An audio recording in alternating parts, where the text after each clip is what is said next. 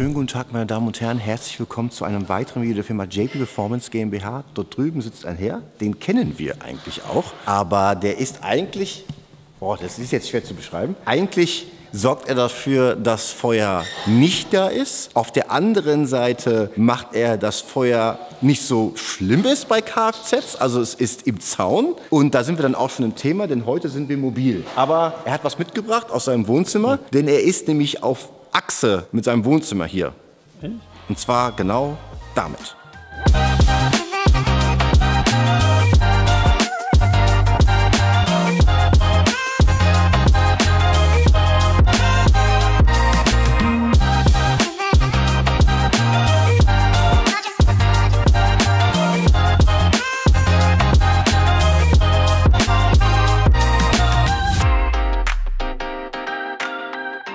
Ja genau, dieser Herr fährt eine Couch.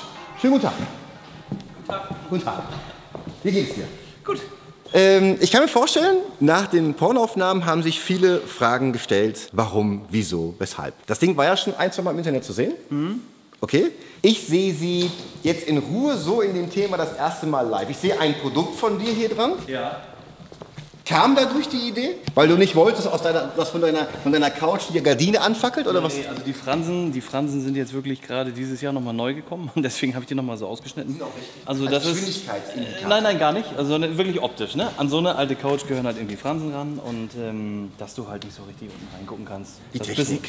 Es muss authentisch halt sein. Ja, ne? Die Couch, ja, genau. Aber das Produkt an sich einfach nur um die Hitze halt ein bisschen unter der Couch rauszuhalten. Eine schwarze Felge vorne wäre ja auch nicht ungeil, ne? Eigentlich. Ja. Weil die Felge jetzt schon so ins Auge springt, ne? Ja, das zuzieht, das stimmt. Das machen die hinten auch und deswegen ist ja eigentlich diese Gardine davor. Ja, wir haben uns dann noch so gar keine Gedanken drüber gemacht. Also wichtig war erstmal, dass das Ding irgendwie fertig wird, dass es fährt. Was war denn kaputt? Weil die fuhr ja mal. Also kaputt gegangen sind jetzt letztens auf den Hannover PS Days wieder mal bei der Kupplung. Das sind ja so eine Fliehkraftkupplung. Wegen Gewicht? Nee, nicht wegen Gewicht, eher das Problem noch wegen Hitze darunter. Ernsthaft? Ja, die Couch, der Korpus an sich wurde dieses Jahr ein bisschen modifiziert von der Möbelfirma. Ja, der ganze Korpus war schon total Mousse. Und warte mal, ich muss Nicht aufpolstern lassen, ne? Nee, nicht aufpolstern lassen, sondern Fahrkomfort. das Problem ist, das ist ja eigentlich immer alles so dünnes Zeug. Mach ich mal kurz hoch. Und die war halt so musig, dass die von innen jetzt alles mit Multiplexplatten ausgesteift haben. Und das wird so warm da drin, dass das... Das ist jetzt so warm geworden. In Hannover war es ja auch leider Gottes wie auch wieder heute. Mit Sonne so warm, und dann stehst du die ganze Zeit da. Wenn ich ausgucke, sind das eher Jetzt regnet es ja. Tokyo Hotel durch die Monsun. Ja, ist auf jeden Fall so warm geworden hier unter, dass die Lager sind zu heiß geworden, das Fett ist ausgetreten und dann, ja genau. Das ein bisschen. Nee, das Problem ist, bei den mittleren Kupplungen ist das Lager festgegangen und bei den kleinen Kupplungen, die dran waren, da hat sich das Fett quasi dann auf die Belege gelegt und dann war nichts mehr mit Kraftschluss. Genau. Und das kann jetzt wieder passieren? Noch, also ich habe jetzt hier oben ja so ein bisschen Löcher reingeschnitten, dass die Stauwärme erstmal nach oben so ein bisschen weg kann. Als Kopfheizung ist klug. Ja, nee, das ist nicht nur Sitz, das ist dann auch für den Rücken die Heizung. Ne, genau. Merkt man das? Nein, merkst du nicht. Aber was hältst du davon, wenn man jetzt zum Beispiel hier auf der Vorderseite, wenn man da so eine Attrappe von dem Couchstoff macht, dass du quasi, wenn du fährst, dass du hier die ganze Zeit, dass du hier wirklich Fahrtwind durchkriegst. Das wäre doch eine Lösung. Ja, pass auf. Und zwar vorne sollen noch Löcher rein mit Trichtern und hinten auch. Dann hast du einmal unten Durchzug. Auf der Seite kommt ein Einlass und hier kommt ein Auslass. Denn die Motoren sind ja luftgekühlt, die saugen ja quasi von links an und pusten, oder von rechts an und saugen alles nach links. Und dann macht er den linken auch immer heißer, ne? Weil der kriegt ja die ganze Zeit heiße Luft ins Gesicht gedrückt. Ne? Ja, ich habe hier unten noch keine Temperatur gemessen. Also ich habe ja fest damit gerechnet, dass auch ein Motorradmotor langsam so... Das Problem ist, wir würden das alles gerne machen, es muss aber wie gesagt alles hier irgendwie drunter passen. Der TÜV. Ich brauche jetzt ein Handtuch, ne? Es ist so warm. Warm? Digga, ist arschkalt drin. Nee, das ist... Ja. Also, Motorradmotor sind wir stehen geblieben. Also die Idee war schon da. Das Problem ist, das passt da so nicht drunter. Und sofern wir da jetzt irgendwie... Nee, passt nicht. Also pass auf. Das ist der höchste Punkt hier. Höher geht's nicht. Ja, nee, das geht Dann nicht. ist es wirklich einfach alles zu flach. Aber darf ich das fragen? Na? Was man machen könnte? Wenn die Motoren einfach nicht, also eine kürzere Kette, und du nutzt einfach als Zylinderkopf so ein bisschen das da hinten und würdest dann hier die Couch noch mal ein bisschen aufpolstern lassen. Wenn du den hier 15 cm gibst, dann geht es auf jeden Fall. Köpfe in die Richtung rein. Und dann steht der Motor verkehrt rum. Und ich habe 7 Mal rückwärts und einmal vorwärts. Guter Punkt. Ja, also wir jetzt im Moment haben wir die kurze Übersetzung drin, das fährt zu knapp 60. Mit der etwas längeren Übersetzung fahren wir jetzt schon knapp 100, mit der Leistung so wie sie ist. 100. Dauert das lang oder geht das fix? Da brauchst du keine 150 Meter für. 100? Ja, ja, genau. Dicker. Ja, aber 60 fetzt auch. Und hatten überlegt, es gibt den Guinness-Weltrekord für die schnellste Couch der Welt. Der liegt bei? 163. Ah. Ja.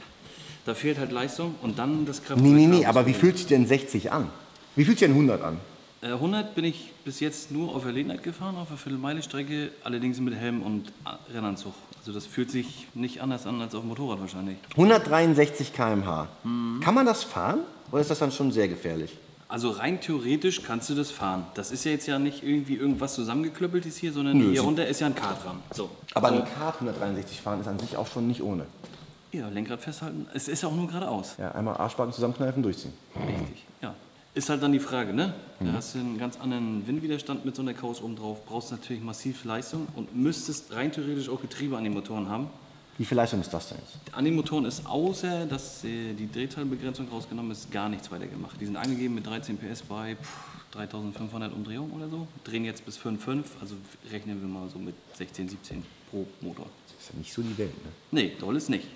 Wir haben Kontakt mit diversen Leuten, die die Motoren bearbeiten. Da gehen bis zu 45 PS pro Motor. Dicker. Ja, und dann sind es 90. So, jetzt musst du aber die Kraft noch wieder übertragen. Und dann halt Ritzel dementsprechend groß. Genau, nee, klein. Klein, mancher. Dann brauchst du halt relativ viel Anlauf, weil ich glaube, für so einen Rekordversuch, das ist nur geradeaus. Ich weiß jetzt aber nicht genau, wie lang ist diese Strecke. Und Also bei dem Rekord zieht auch die Distanz? Also nicht nur Geschwindigkeit? Nee, das weiß ich nicht. Also es geht nur um die Geschwindigkeit. Ich weiß noch nicht, ob du jetzt über eine Distanz diese Geschwindigkeit halten musst oder ob das nur an irgendeinem Punkt X mit einer Lichtschranke gemessen wird und du Anlauf von Mappen nimmst und dann geht's. Da durchhämmerst. Ja, genau. Mit der Couch. Okay. Ja. Also was sind denn deine Pläne? Weil ich glaube, mit 90 PS wird es nicht reichen. Was hat denn der andere für einen Motor gehabt? Ein Engländer bestimmt, ne? Oder? Glaub, 100 Pro. Das war, glaube ich, nee, in Australien ist es, glaube ich, gefahren worden. Die haben Platz. Da ist auch ein Motorradmotor drin gewesen. Also sind wir wieder bei deiner Theorie. Ein Motorradmotor, genau. Wir haben sogar schon mal überlegt, ob wir das auf Elektro umbauen. Dann brauchst du wenig Distanz. So teuer, also richtig teuer. Also 17.000 aufwärts. Und das ist mir den Spaß dann einfach nicht. Also wir sind ja auch gerade im Elektrothema schon seit längerem, wir dürfen ja auch darüber reden. Also ich sag dir, von den Ausmaßen, wenn du die Couch einen Tick breiter machen, nee, da kriegst du einen P100D Motor rein. Du kriegst aber die Akkuleistung auf gar keinen Fall da irgendwo rein, dass das noch aussieht wie eine Couch. Und den Motor kriegst du rein, aber dann hast du halt Krieg. Ja. Also das geht gar nicht eigentlich, sag ich dir ganz ehrlich, weil du musst ja relativ kleine Räder fahren, um diese Optik zu behalten und dann dieses Drehmoment auf einem kleinen Reifen, das kannst du vergessen. Nee. Also ich glaube, das Ziel ist zu erreichen, wenn es auch das Ziel ist, ist langer Anlauf. Ja. Wenn wir bei dem Kraftübertragungssystem mit den Fliehkraftkupplungen und einer Übersetzung so bleiben, dann dann brauchst du halt viel Anlauf. Genau. Aber ich finde das schon cool, wenn du die schnellste Couch der Welt hättest. Ja, die schnellste Couch Deutschlands sind wir aktuell. So. Es gibt ja auch wenig Bescheuerte wie dich. Ja. Also das ist die Konkurrenz klein. Die Frage kam auch total oft, ne? Wie kommt man eigentlich auf die Idee, sowas zu bauen? Ja, da muss man halt einfach... Warum? Ich habe das ja nicht alleine gebaut, das habe ich zusammen mit einem Freund gebaut. Schöne Grüße an dich, Basti. Ein befreundeter Schweizer. Und wir haben zusammen ein Hobby, das ist ab und zu gelegentlich mal ein Bier trinken. Und aus der Bierrunde raus ist genau das entstanden. Ja, deswegen ist auch der Pinguin da drauf. Okay, krass. Also es regnet immer noch. Ja. Sehen wir komplett aus wie Sau, wenn wir jetzt im Regen Komplett. fahren? Das ist doch geil. Also, pass auf, ich erkläre es dir kurz. Wenn wir jetzt gleich da drauf sitzen und wir fahren damit und die Räder kann man aber auch quer fahren? Also, in den Messehallen in Hannover haben wir es gemacht, weil das glatt und staubig war. Aber hier auf Asphalt würde ich es gar nicht erst versuchen wollen. Warum? Also, Warum?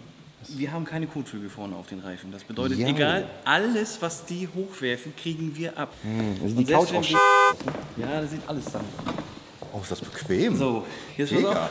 Also wenn du einen brauchst, der die 163 fährt, machst du das, ne? Zum Feierabend mache ich das noch. Das ist bequem. Jetzt guck mal auf den Reifen. So, genau deine Richtung. So die Kurve gefahren. Hast du hier die Kurve. Also so wie Flo mit dem Mountainbike durch den Dreck fährt. Ohne Ohne Schutzblech am Hinterrad, so wie der hinten aussieht, so siehst du dann vorne aus. Du brauchst Flo eigentlich nie als Referenz nehmen, weil der ist halt einfach, wirklich, der hat irgendwann mal mit dem Alien gehabt, na, das ist jetzt gar kein Mensch. Also irgendwas hat den mal verlassen. Ja, runter? Ach, mit Splint. Genau. Ist zwar immer noch ein bisschen jackelig, aber... Und das musst du bei 163 auf jeden Fall nochmal überarbeiten.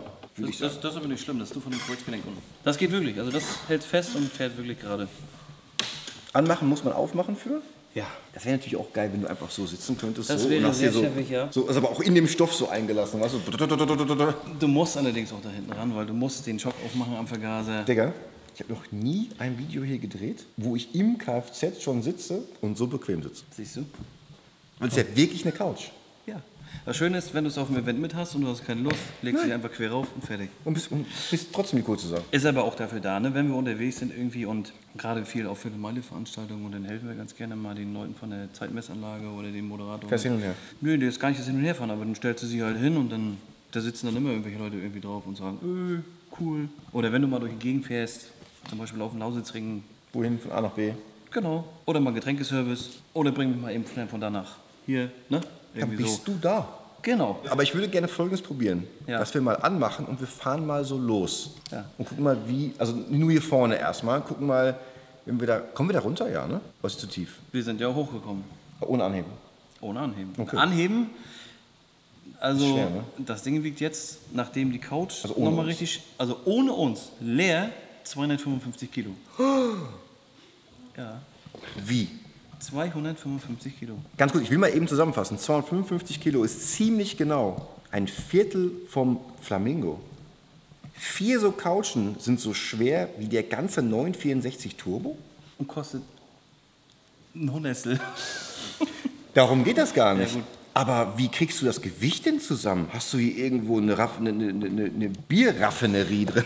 Also der Rahmen ist ja irgendwie aus Stahl. Es sind da noch ein paar Versteifungen drin. Den Rest, den wir hier quasi umgebaut haben mit der Lenkung, das ist ja alles Edelstahl. Ja? Basti, der Schweißer, der Ohne uns 255 Kilo. Ohne uns. Und jetzt wir zwei zarten Mädels hier noch drauf im Ballkostüm. Und jetzt weißt du, was die Kupplung leisten muss. Nee, warte mal. Wenn das 200, wie viel? 55. 255, das heißt, wir sprechen jetzt hier, will nicht zu nahe treten, Rechne einfach von dreistellig. ungefähr 450 Kilo. Ja, wenn du dreistellig bist, ich nicht, ja. Ich nicht. Nee, ich auch nicht. Okay, Dann sind es weniger, dann haben wir schon mal Gewicht gespart. Also lass uns mal anschmeißen, die Bude. Ist das ein Prozedere oder geht's? sollte funktionieren. Also vorhin, als wir angekommen sind, habe ich gedacht, jetzt musst du erstmal Probe laufen lassen. Aber irgendwie- Luftfeuchtigkeit ist ja gut. Das sieht man ja. Okay, dann wir starten mal. Wir probieren das. Ich habe da sehr Interesse dran, muss ich echt sagen. Also ich finde die Idee mit den, weil ich bin 103, ich bin noch nicht gefahren, aber ich bin 163 spannend. Und wir werden gleich mal so GPS-Messgeräte mitnehmen, dass wir mal einschätzen können. Ich würde mal gerne wissen, wie sich 50 anfühlt, wenn wir es schaffen. Ich versuche es mal ohne Schock.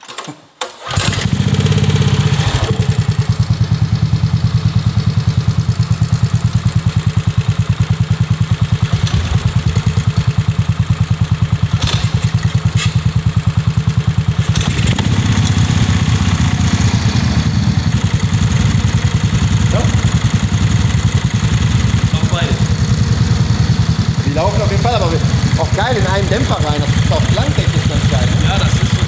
Dadurch, dass die auch überhaupt nicht synchron laufen, gibt das diesen Rumble halt. Ja, Ne? voll. Genau. Also jeder Subaru-Fahrer, dem geht das Herz auf gerade. Partymotoren? Das muss ja auch irgendwie alles bezahlbar sein, ne? Das ist ja alles nur Jux. So. Ach, Ja, genau. in England wäre das legal, ne?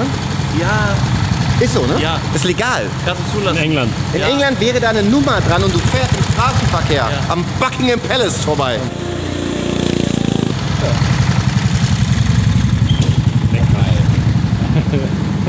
Schöner Klang. So ist gut. Rumpel, rumpel. Der äußere ist komplett kalt. Was hier machen? Ja, es gibt ja einen lang und einen kurz. Ne? Also du kannst ja beide anfassen. Aber das wird noch warm. Beide? Also der Trugschluss ist ja oftmals, dass die Leute denken, wenn das jetzt isoliert ist, dann kannst du das anfassen. Beim Abstimmen vom Supergolf durch den Innenraum durch war ja auch sowas drauf. Wir konnten das beim Abstimmen abpassen. Ja. Mercedes. 500e. Wo wir unten am Motor, am Krümmer, wo du zu mir gekommen bist und sagst, pack mal an, ich sag, wir sind gerade gefahren. Ja. Aber viele Leute denken halt, also einige Bauteile werden halt wirklich heiß, so ein Abgasgehäuse. Ich weiß, aber ich bin von dem Zeug so überzeugt, das kannst du anpassen. Das Abgasgehäuse, wenn du richtig Kette gegeben hast, na klar. Ist ab 60 Grad wird es unangenehm. So, selbst wenn das noch 150 Ja, aber das hat ja, Grad. ohne hat es ja keine 60, ohne hat es ja 400. Und 400 ist unangenehmer. Tut vielleicht Bleibt genauso was weh, dran. macht mehr kaputt. Bleibt ein bisschen was immer dran. Ich trinke mal eben einen Schluck und dann fahren wir mal raus. Okay.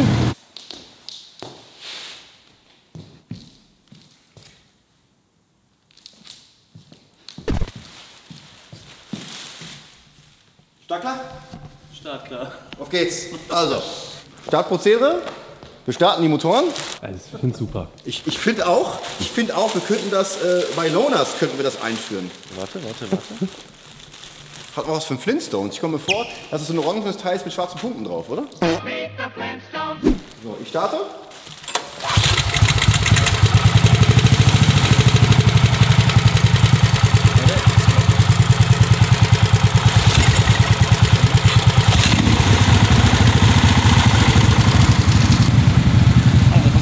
Ja.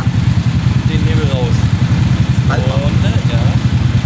Und wieder arretieren. Das ist links, das ist rechts. Ja, genau.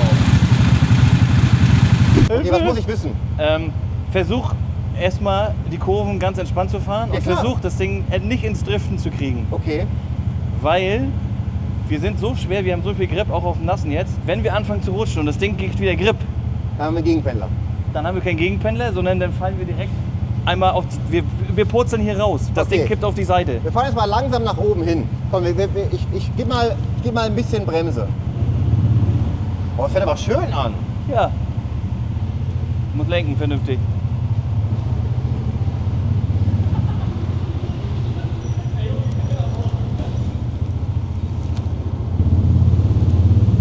Mehr lenken. Ja, genau. Gas. Ja, alles gut. Rums, genau. Schräge rüber. Ja, siehst du, da muss man mal richtig. Unser Nachbar, der wundert sich auch bestimmt gar nicht mehr. Ja. Aber es fährt sehr schön. Weiß gar nicht, was du hast. Lass doch mal rein in den Koffer.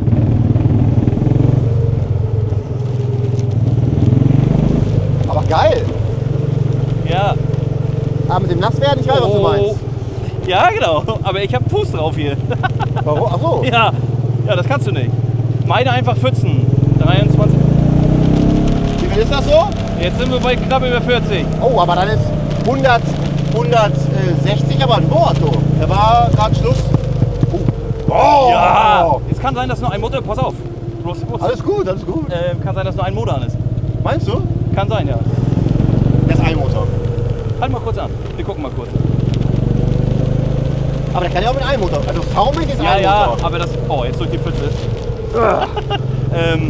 Das Doofe ist natürlich mit nur einer Kupplung dann, ne? Die dann überträgt die Kraft. Bremst mal härter, Vorsicht. Ja, mach mal. Ja. Ah, okay. Ich glaube, wir haben nur einen Motor gerade. Ja, Ich halte fest. genau.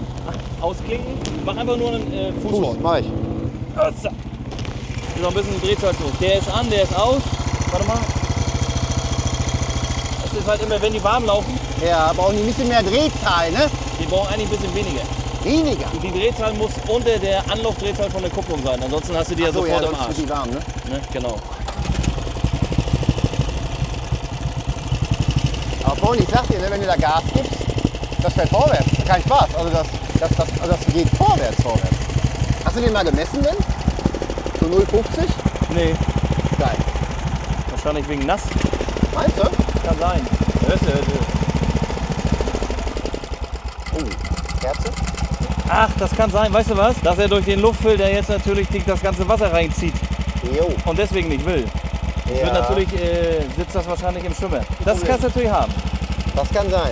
Und mit einem Motor können wir nicht so gut fahren, weil die Kupplung hat dann einfach zu viel Last. Zu viel Gewicht. Ja, auf jeden Fall gar keine Pfützen. Ja, wie kriegen wir das denn jetzt hier raus? Ja, das ist, der will ja sofort ausgehen, der Hund. Komisch, ne? Ja.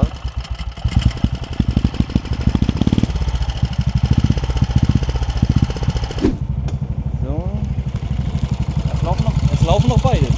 Warte mal. So. Hört sich doch gut an. Ist total einfach. Mach's einfach hier. Formel 1 Heber. Geil. So, und dann...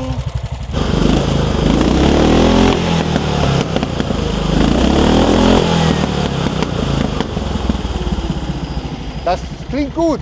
Mach nochmal. Jetzt beide an.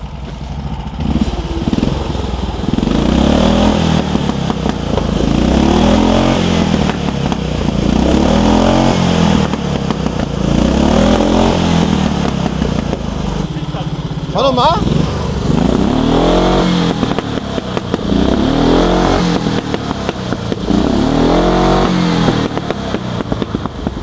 Die laufen beide schön. Wir müssen Pfützen meinen. Halt mal kurz Ja. den Formel 1 hier. Soll ich dich erst runterholen? Ich glaube, ich habe mich gerade verhört. Wenn es nur so, weißt du, wenn es nur so feucht wäre wie das Pflaster jetzt hier, ne, dann wäre gar kein Problem. Aber wenn du natürlich das stehende Wasser auf dem Asphalt, Ja, kriegen wir hin.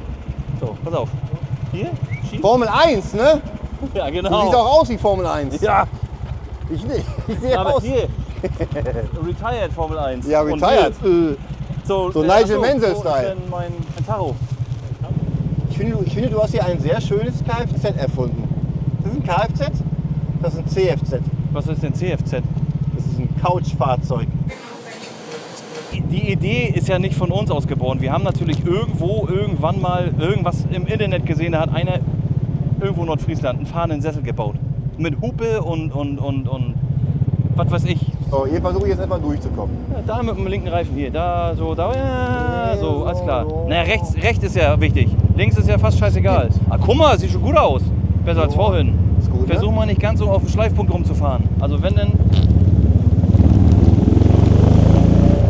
Wie denn unser Messgerät hier? Ja, geht. Ah, das sind 30, ne? 25, 5, 9, 7... Jetzt haben wir einmal Pfütze. Guck mal, warte. rechts ist schön trocken. Ich sehe doch, warte. Ja, So, das ist jetzt gut. hier, ne? Ja. Ready? Ja. Nee, wieder. Nee. Da ist der zweite. Oder? Ja, Jetzt kommt er. der zweite kam hinterher, ja. Warte, kommt er gleich? Leider! Pfütze?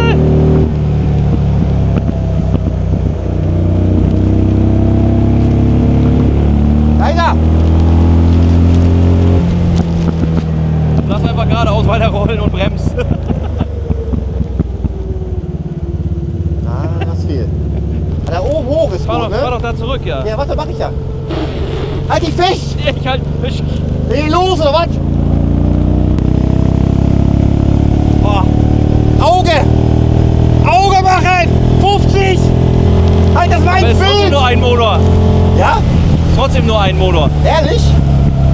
Das geht viel schneller normalerweise.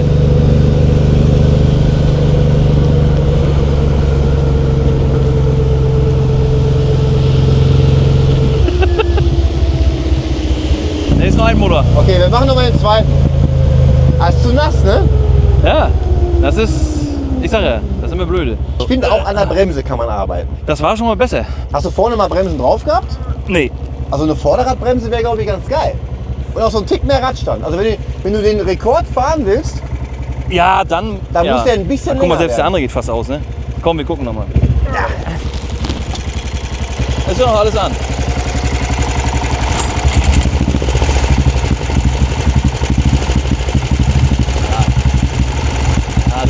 Der will gar nicht. Nee, ist zu nass. Ja, wenn der nur da ansaugen würde, wäre das schon die halbe Miete. Wir können das umschmeißen. Da guck mal, wie trocken der ist. Naja, der ist top. Der sitzt, na gut, wir haben das Ding natürlich nicht dafür gebaut, um bei Regen zu fahren oder im Nassen, weil den hätte ich im Boot gebaut. Das Ne? Kfz muss auch im Nassen wie im Trocken performen. Ja gut, aber letzten Endes, wir lassen sie hier, kommen wir später nochmal wieder. Suchen wir uns nochmal trockenen Tag Ach, aus. stimmt. Genau, wir machen das wie folgt. Wir gucken mal, ob wir das Video weitermachen. Denn das, was nennen wir, SFZ, SFZ. das Sofa-Fahrzeug, Ja. wird nämlich im Pace Museum stehen.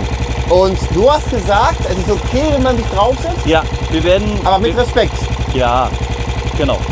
Mit Respekt, das ist ganz, ganz wichtig, weil sonst habe ich die Rechnung wieder. Das geht keiner. Also, wir stellen das an einen schönen Ort. Du kannst dir aussuchen, wo du möchtest, wo es steht. Ja, okay, alles klar. Okay, auf den oberen beiden Etagen macht keinen Sinn. Nein, ja. Aber wir können Erdgeschoss oder Keller. Weil Erdgeschoss fände ich auch lustig. Ja, neben den anderen Sitzmöglichkeiten. sozusagen. Zum Beispiel? Ja. Wir gucken mal. Okay, also ich würde sagen, wir bringen es mal eben rüber zum Museum und dann gucken wir, wo es hin kann. Okay? Ja. Bis gleich. 3, 1, go!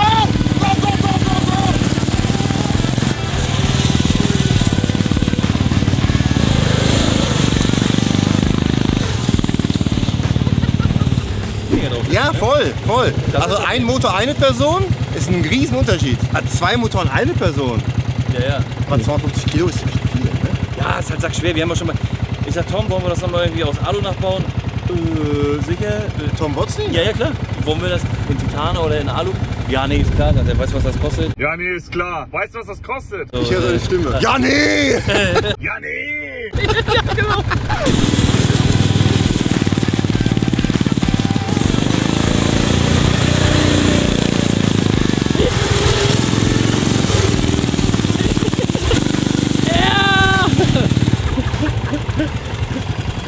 Lange her, ich so gegrinst habe. Das ist echt spaßig. Das kommt in mein Tagebuch. Ja komm, wir fahren mal zurück zur Halle. Nein, wir fahren zum Pace. Ja. Wir sind zurück im Museum. Wir haben gerade hier abgeladen und jetzt suchen wir uns einen wunderschönen Parkplatz. Ich habe überlegt, wir fahren standesgemäß jetzt einfach durchs Museum durch. Der Boden wird es uns nicht danken. Also. Sind Sie bereit? Bei der kleinen Probefahrt. Der besonderen Art. Wo wollen wir lang? Wir fahren. Wir fahren da rein. Da. Ja. Okay. Ist er trockener? Ja. Trockener ist er. Alles wieder trocken.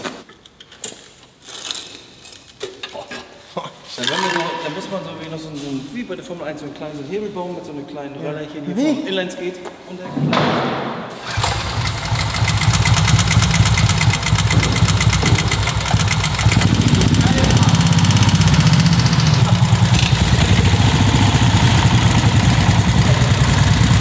Das ist ja nicht normal. So, ich mach schon mal Formel 1 mäßig hier so. Jo.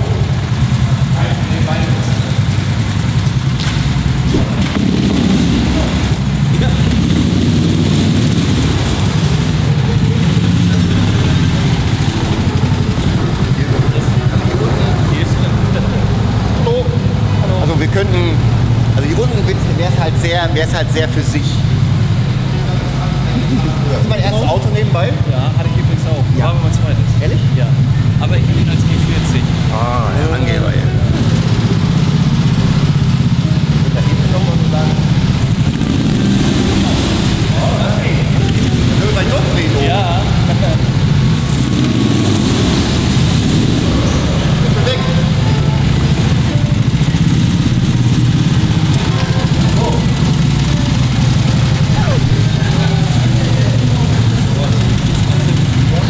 Hallo. Wir können vorne weg, weil dann haben die Jungs es ein bisschen im Blick. Ja, genau.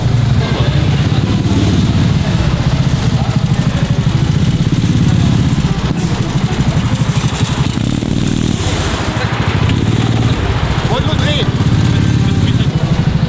Suchen einen Parkplatz. So wirklich viel Platz ist ja nicht. Nee, sollen wir mal rüberfahren zum Time Attack? Fahren wir rüber zum Time Attack.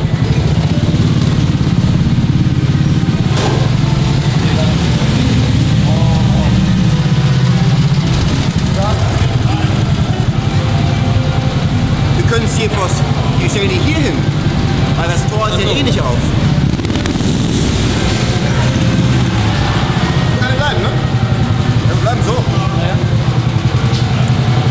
So, ich würde sagen, warte mal. Also, danke sehr. Wie lang darf sie hier stehen bleiben? Erstmal. Ist mir völlig egal erstmal. Also wir suchen uns einen Tag aus, wo das Wetter nochmal sehr gut ist. Dafür. Ja, bis Rekordversuche kommen. Okay, also, erstmal bleibt sie hier stehen. Ihr dürft drauf Platz nehmen, aber bitte mit Respekt. Wir machen nochmal ein Schild drauf und gut, jetzt erstmal Zimtstecke, ne? Da muss was rein. Genau. Der Mann schwitzt zu wenig. Also, tschüss.